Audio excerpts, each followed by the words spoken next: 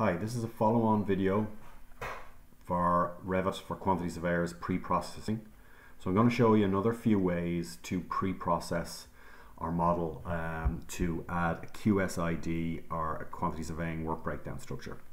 So in Revit, in the previous video or in the previous tutorial, we selected our wall, or we selected our window or door, our object essentially, and we coded, and in this case, a national standard building element, an Irish work breakdown structure, to the comments parameter in the identity data. We did that because it's quite simple. It shows up in the properties on that front page, or the properties front page. I could have coded it in, if I select edit type, in the identity data parameters, and there's a number of them here available. I could use Keynote, I could use type comments, description, assembly code, maybe even the cost parameter. And in this case, for example, I could have typed in element 21 external walls, and that would have coded that object. Now I can also use the Keynote itself, and the Keynote is a text file housed in Revit. To access that Keynote text file, I would click the three dots here, and I would select whatever my applicable Keynote is. Now in this case, this is essentially a Keynote for the SMM7, Standard Method of Measurement 7 in the UK. That's now actually has been replaced by the NRM2, New Rules of Measurement 2. And it's defaulted in there when you download Revit 2019 or Revit 2018 as a Keynote or Revit Keynote GBR. Now to access that Keynote and to possibly change that Keynote, what you can do is click Annotate, click Keynote, Keynote Settings, go to where that Keynote is housed, click Browse. It's in your program files, actually in the UK directory of the Revit program files, and there it is there, essentially Revit Keynotes GBR. Now what I'm going to do is I'm going to use that and I'm going to change it to make it more user defined to my jurisdiction, in this case Ireland. So right click, copy. I'm going to go now to a folder I've saved my own desktop here, Keynotes, and I'm going to paste it in here.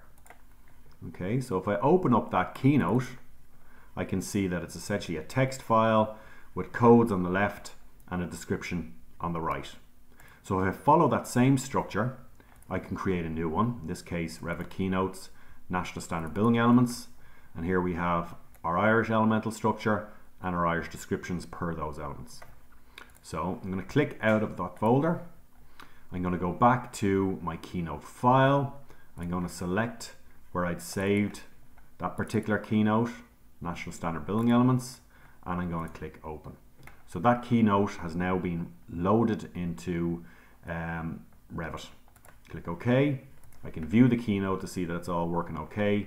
On the left hand side here, the actual Keynote, the number, in this case it's a number, and it's the description and then the actual description itself. So click OK, click OK, just to make sure that's going to add in, and I'm going to select my wall again, click Edit Type, back to my Keynote, click the little three dots, there's my Keynote text file, in this case element 21 external walls, click OK, click OK.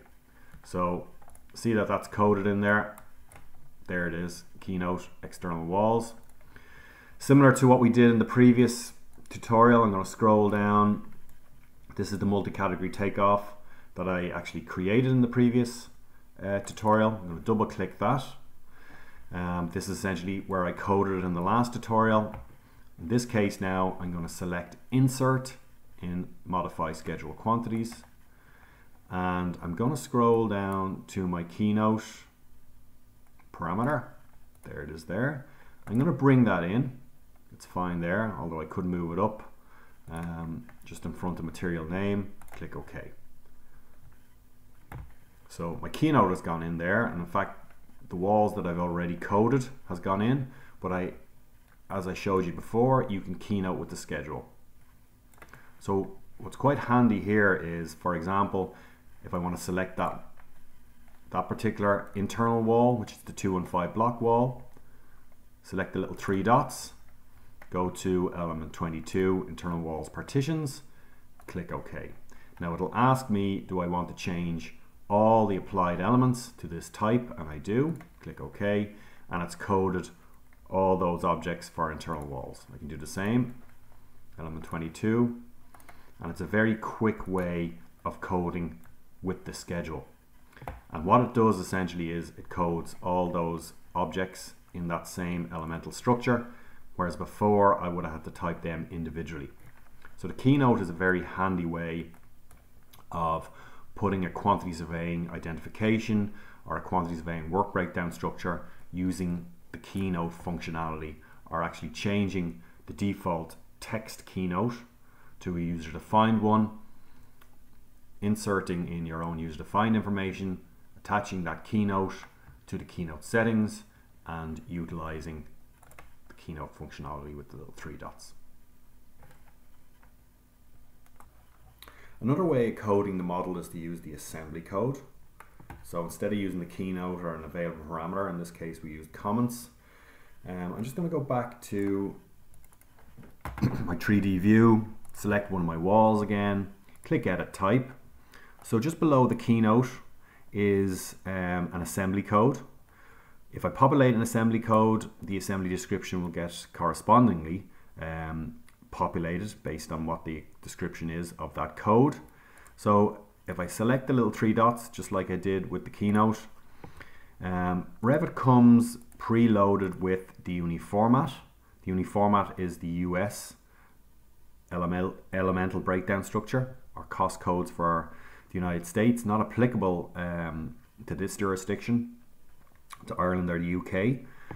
So I'm going to change that. To do so, it's quite similar to what I did with Keynotes. I'm going to close out of it. To find where the assembly code settings are, I click Manage. I click Additional Settings. Go down to the very end. I can't see it there because it's outside my screen. Click Assembly Codes.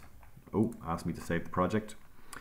And again, this is very similar to the Keynote settings. Assembly code settings will come up. Click Browse. And there is my uniformat classification in my program files in Revit 2019 or 2018, whatever Revit you're using. Again, I'm going to copy that, and I'm going to save it in a folder called Assembly Codes, but you can save it where you want. I'm going to paste it in here, and I'm just going to change the name, let's say User Defined Codes. Double click it. There's my uniformat text file with the uniformat code description. Now this level here, level 1, level 2, level 3, assigns a kind of a hierarchy to the breakdown. That's a little bit dissimilar to Keynotes, which don't have a hierarchy. So the overall hierarchy here is substructure. Within substructure we got foundations. Within foundations we got standard foundations. Within standard foundations we got footings and pile caps, etc., etc. So if I select and delete that, I've got an opportunity to input my own user-defined codes in here. Okay, I don't need to save that. I've already carried out a couple of examples of this. This is the new rules of measurement 1 in the UK. If I double click that, I can see I've got my codes, I've got my description, and I've got my levels or hierarchy. If I click on the International Construction Measurement Standards, again, very similar, code, description, hierarchy. If you're having trouble constructing this text file, what can happen sometimes is essentially if the coding structure is not logical, if the levels aren't in the right order, or even if there's a tab in the wrong place, when you try and add this through your assembly code settings or attach it to your assembly code settings, you could get an error and it won't accept it. An easy way to get this information in is to construct it first in an Excel spreadsheet. So here we have an Excel spreadsheet with the ICMS coding structure. In column A, the description is the code. In column B, in column C is your levels, and also include column D because that's essentially where you might house your Revit codes to cross-reference against your ICMS codes. In this case we don't have them, and you don't need to include them but you do need to copy in that column, otherwise it won't work. So I'm going to right click, copy that information. You can see that it'll probably go down to row 200 or so. And I'm going to Control A, delete. I'm going to paste it in here. And you can see now that even though it was an Excel spreadsheet constructed coding structure, it's come in here in the correct format with the code, the description, and the levels. So I'm going to click out of that. I'm going to go back to my assembly code, or find my assembly code. I'm going to click where I saved my assembly codes, and I'm going to add the International Construction Measurement Standard. So that was one I produced myself. Click open. Okay, it's not at library locations, so it'll assign it a relative structure there. Just to see it came in, it has. So there's the different levels of coding, 1, 2, and 3, and then within 1 we've got the different breakdown structure. Okay, so click OK. Now I've got an International Construction Measurement Standard coding structure in my assembly code. I'm going to go back to my schedule, and I'm going to add in my assembly code. So scroll down,